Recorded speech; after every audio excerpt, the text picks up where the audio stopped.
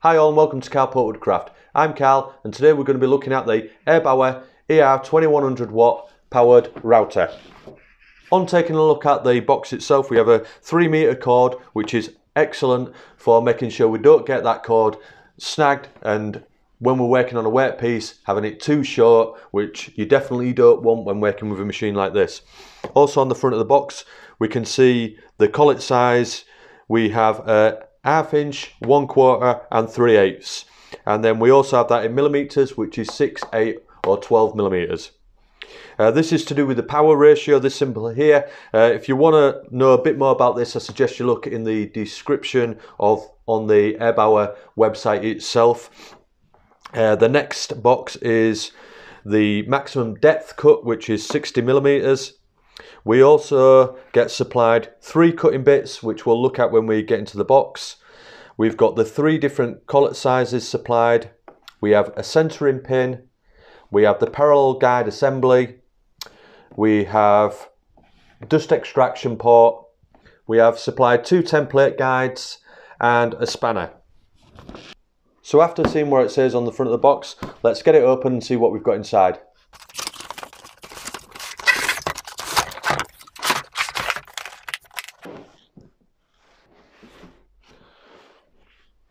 So we have the instructions, we have the main body of the router itself, 3 cutting bits, the depth guide, the parallel guide assembly here at the top with the 2 template guides, the different size collets and the centering pin, dust extraction and the spanner.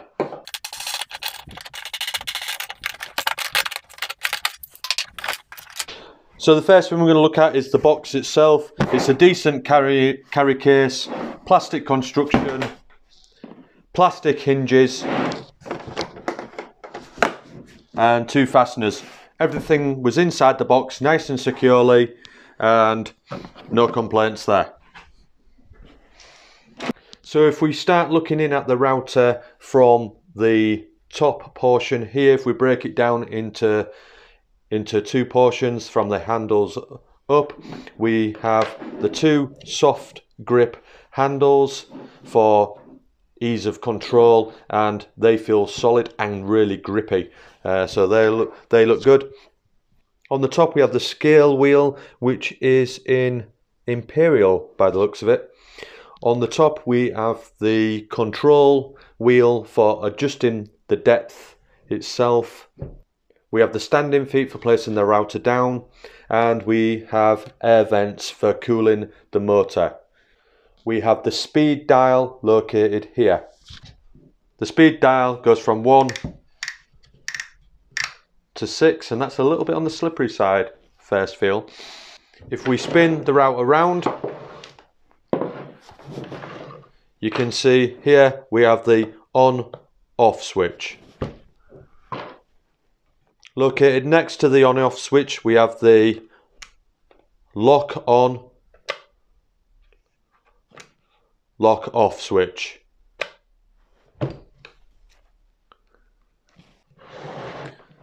Turning the router around again, located here is where the depth stop scale should be positioned, which came separately. So if we place that in its location,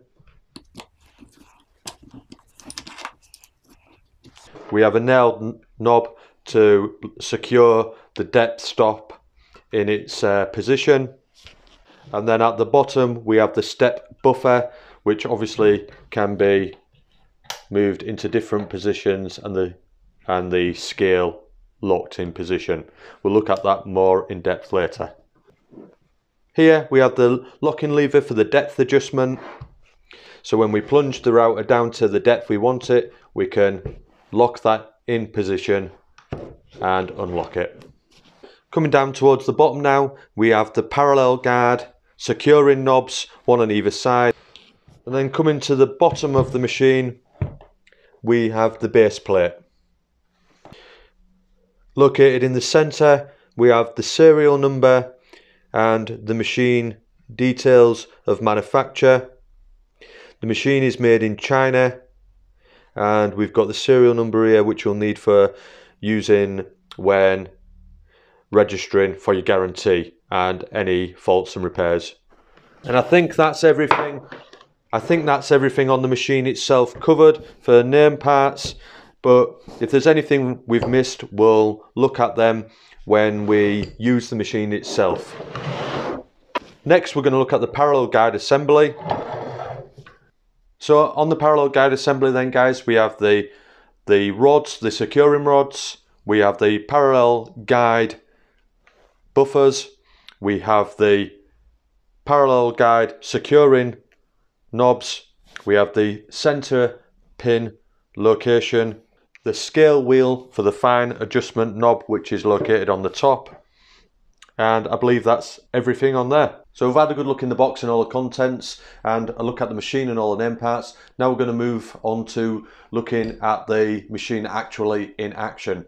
Now what I'm going to be doing, I'm going to be making several cuts, dados, grooves, housing joints, rebates, things along them lines, and we'll see how it performs and my first impressions of the machine. I've got these hand planes here and I need to build a box to situate these in, so it's a perfect opportunity to see the machine in action for its first time. So I'll start the build, and then as I come up to the sections of the build where I need to use the router, at all possible opportunity we'll use this machine to do them tasks, and then we'll get a good understanding and a feel for the machine.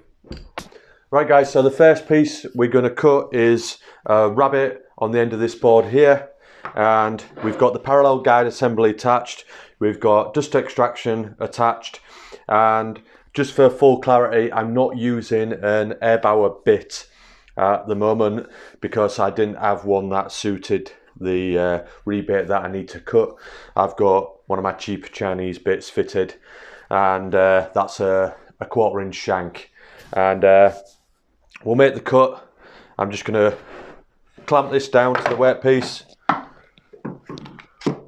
clamp the workpiece down to the bench.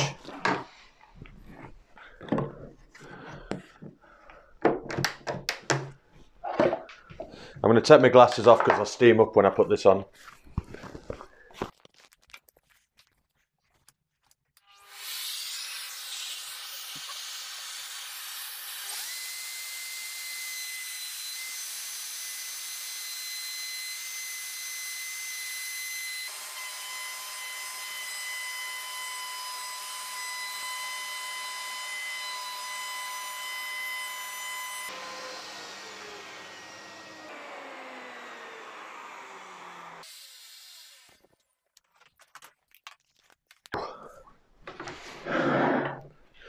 Definitely advise using dust extraction and a mask, because you still does quite a good job at sucking most of the stuff up, but you get a bit coming out this way. It's quite dusty down here, so definitely have dust extraction and a mask. Let's see how that fits.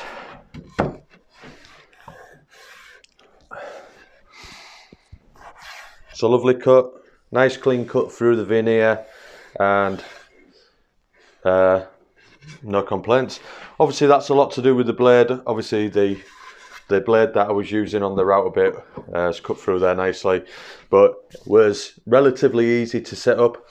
I'm not 100% certain on the fine adjustment on the parallel guide. I did find that a bit fiddly, to tell you the truth. I'm not 100% certain I'm working that correctly.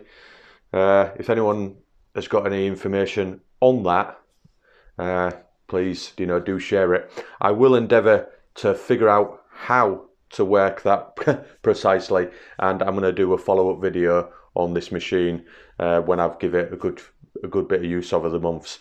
But the parallel guide itself is easy to attach. It was easy enough to put the end of the blade up to the pencil line and lock it off. I didn't really use the fine adjustment. Like I say, I'll get to grips with that over the months of using it.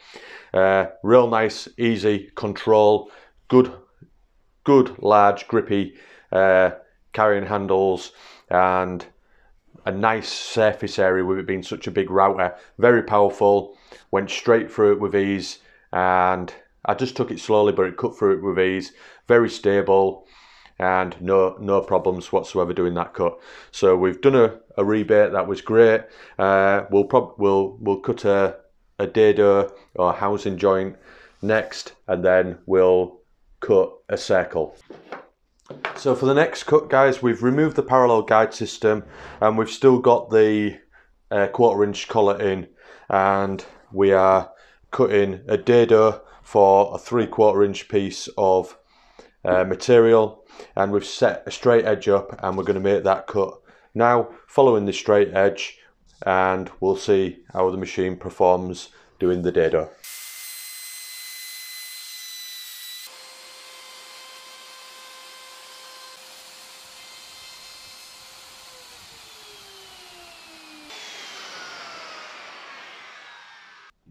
I don't know if you caught it there, guys, but the router bit that I was using was struggling to get through there. In all honesty, that should have been done in 2 passes with that bit in. I've gone straight for it, and it was definitely the machine, the power of the machine, 2100 watt power, definitely got that little bit through there, but it's scorched, and it scorched the inside of the wood. The machine performed excellently. We got a nice, tight, accurate fit. Got one more cut to try, and we're gonna use the centering bit on the parallel guide system, and we can do a circle with that. We're probably going to cut half circle, I think, and we'll do it in a couple of passes, and we'll make sure that we get a nice, safe, accurate cut with that. Right, guys, the next cut we're going to do is the circular cut, and we're not going to cut a full circle. We're just going to cut a rounded portion on the edge of this piece of timber here. We've reattached the parallel guide system. However, we've took the parallel guide buffers off, and we've inserted the centering pin. And the centering pin locates into the center of the piece of wood that you're going to be cutting, and then it rotates on its axis like this. So we've done the sensible thing, and we've reduced the depth of cut this time, and we're going to do this cut in 3 passes. Obviously, with it being a circular cut, it's a little bit more tricky, and we want to make sure that the router bit goes through there nice and smoothly. If you are doing a complete circle, there is some other videos that you'll want to check out, which I'll pop in the description below, because there is a possibility of the timber pinching, and there's different techniques you can use to stop that happening. With this cut, because we're only doing not even a semicircle, we won't have any problems with that. So I'll make this last cut, and then we'll finish off the video with a quick recap and my final thoughts on the machine itself.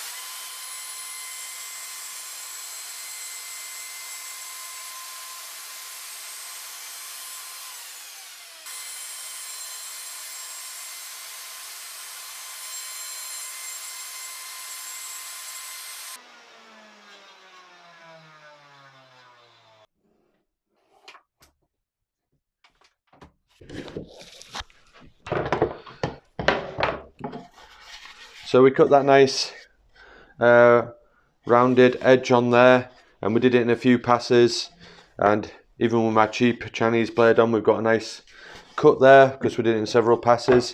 And underneath the workpiece I had some sacrificial pieces, so I didn't go into my workbench, and you can see the shape there.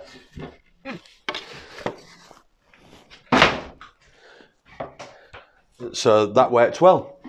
So in summary then, we'll go right back to the beginning. What we got a good, strong, sturdy carry case. We've got value for the money in the amount of kit you get with it. 3 bits, the parallel guide, the obviously all the general bits and bobs of spanner, the dust extraction, the centering pin, which so you can use the parallel guide for circles. I don't know how often I'll use that, to be honest, but it's there in case I do need it. The machine itself feels good quality, feels robust, it's very powerful.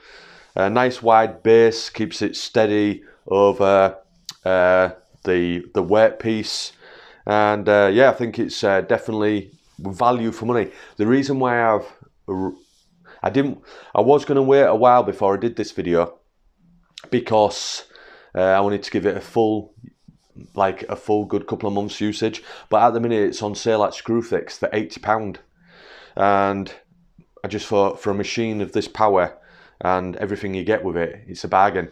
So I thought I'd get this out sooner rather than later, so it'd help you guys if you're looking for a machine yourselves. I think for 80 quid you can't go wrong whatsoever. Really good bit of kit for 80 quid. Fine adjustment, easy setup. The only problems I had was the use of the fine adjustment on the parallel guide assembly. That might be just me. Let me know if someone else has got this machine out there, how you found it, and you know, if there's any advice you can give me. But I found it a bit fiddly, and I just adjust it like you would any other parallel guide. Do I think this would replace my palm router? No, not at all, because my palm router is great for doing my sign writing, it's great for roundovers, it's great for, you know, the small work where you don't need a lot of power, and work, small, accurate, detailed work. It's great for that. This is great for taking out a good chunk of material in one go, and because it's so powerful, going through harder woods possibly, and because of the base and the stability of the machine when you need that control rather than a little palm router which can wobble a bit. So great combination to have the two for me, and I'm looking forward to using it in the future. So I hope this has helped you with making your decision on what router you're going to choose, guys, and if it has, give it a thumbs up, leave us a comment, and think about subscribing, and I'll catch you on the next one. Cheers guys, bye.